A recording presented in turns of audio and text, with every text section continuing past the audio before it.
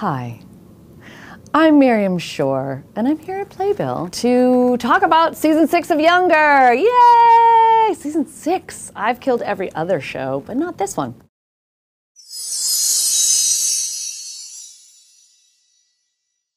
So in the first episode of season 6 of Younger, Sutton Foster, Hilary Duff, and me, Miriam Shor, we sing 9 to 5 at Maria's Crisis, because that's how you solve all problems. I think, sing a little Dolly Parton, problem solved.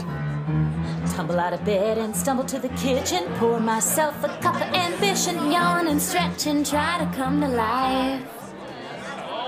Jump in the shower and the blood starts pumping, out on the street the traffic starts jumping, folks like me on the job from 9 to 5. And also it just fulfilled a dream of mine of getting to channel Lily Tomlin, who's my spirit animal.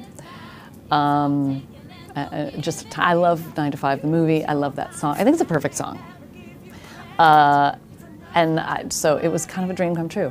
And also the necklace I'm wearing is giant, and I believe it actually reached my navel. So that was a positive in that scene. Oh, have I been to Maria's Crisis? Yes. But the piano, I have, yes. Before any of you were born.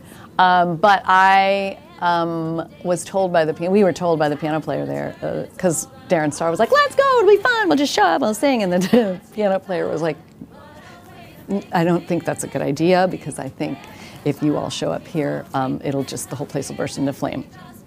I was like, oh, well, I kind of want to see that. I'm not going to guarantee. I don't think it would burst into flame if just I showed up, but certainly if Sutton Foster and Hilary Duff showed up, then it might burst into flame. Diana's romantic life in season 6 is so complicated. She's found love with Enzo, the plumber.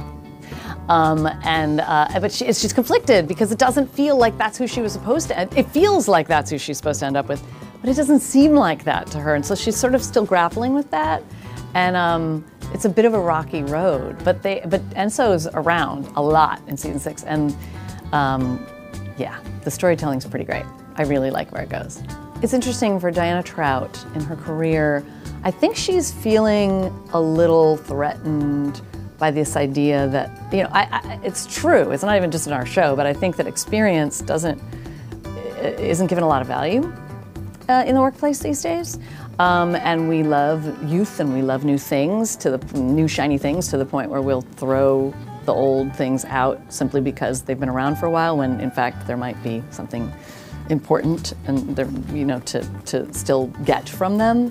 So I feel like she might be feeling a little bit like, I don't know if millennials value what I have to offer, which is a lot. So she's feeling a little at first like, I'm not sure if I can make this work. I'm not sure if this is gonna work out for me. I know I'll land on my feet. I just don't know if it'll still be here.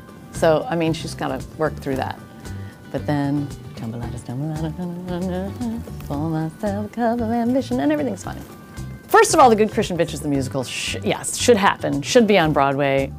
Kristen Chenoweth should always be on Broadway. Even if there's not a show, she should just turn her, the stage into her apartment and just be like, hi y'all, how you doing?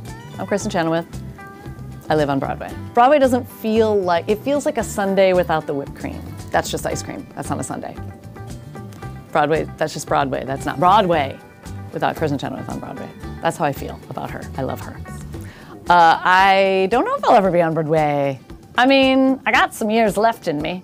And Broadway is a very welcoming place to women of any age, I feel like, more so than any other part of the entertainment industry. So I love the theatre, and I'm never gonna say goodbye to that. But I have almost been on Broadway several times, and both times, one with Assassins. I was cast in Assassins, but I had done a TV pilot and it had gotten picked up, and so I couldn't do it. I couldn't do Assassins. And that broke my heart to play Squeaky. This was years ago, and that really broke my heart. And also because Joe Montella was directing. I heart him. And then I was in Sweat at the Public Theater, Lynn Nottage's brilliant play, directed by Kate Worski. Pulitzer Prize winning, but she has 2 now. Whatevs. You need the pair. And that moved to Broadway, and because Younger was happening, I couldn't move to Broadway with it. So there's twice that I missed out on being on Broadway.